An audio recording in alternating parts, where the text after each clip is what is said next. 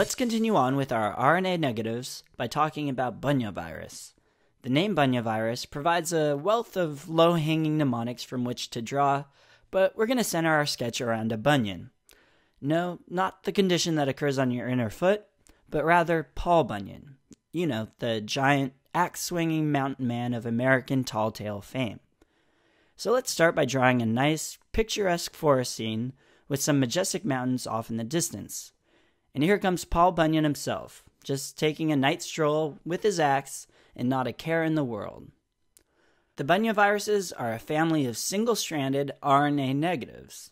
So the mountains in the back give off a warm orange glow to remind you that it's an RNA virus, and the nighttime scene with our negative sense moon tells you that it's a negative sense virus. Bunyavirus is also an envelope virus. You can remember this by looking at Paul Bunyan's nice golden robe that's enveloping him. Something that sets Bunya apart from the other envelope viruses is that it obtains its envelope from the Golgi body complex of host cells. And that's why his coat is the color gold. Gold for Golgi. Another important characteristic of the virus is that it's segmented. Remember the mnemonic BOR?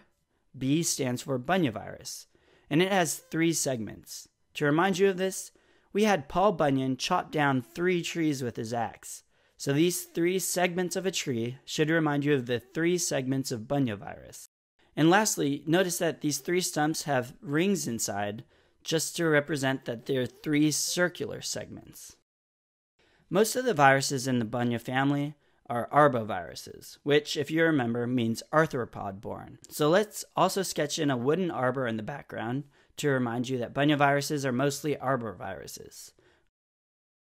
Hopefully, you remember this arbor symbol from the togavirus sketch.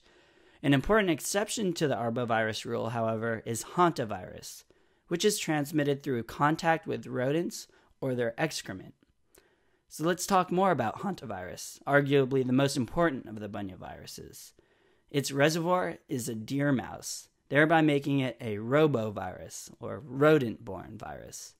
We'll illustrate Hantavirus on the left side of the sketch, away from the arbor on the right. And now, some of you might remember the big outbreak of Hantavirus in a tent cabin village in Yosemite National Park in 2012. Several visitors who swept up rodent feces fell ill with Hantavirus, and some people even died.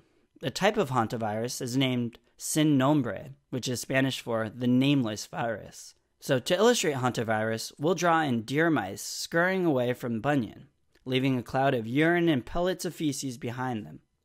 A couple mice have died from this vicious virus on the left, and little ghosts are hovering above their lifeless bodies.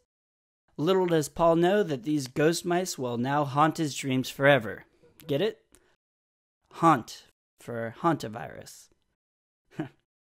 Now, what exactly did these people die from?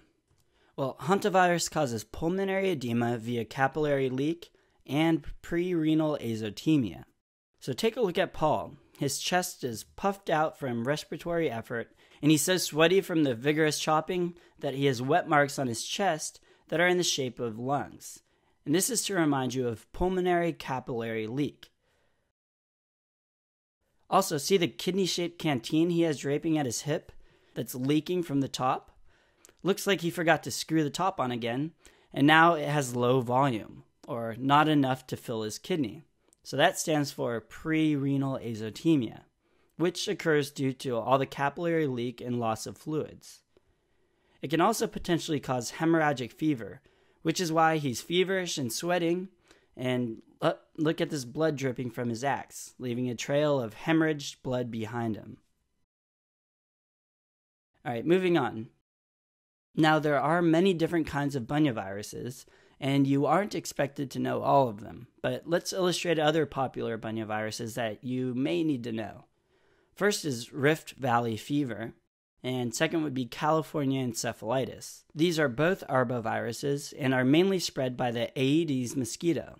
Most cases are not fatal, but rather cause neurological problems including seizure, encephalitis, on top of myalgias and fever. So to the right, we'll draw in California Rift Valley Elementary School to remind you of both of California encephalitis and Rift Valley fever.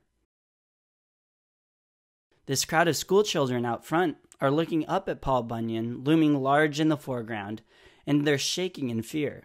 This shaking represents seizures, and the school headmaster, with his red turban, represents encephalitis.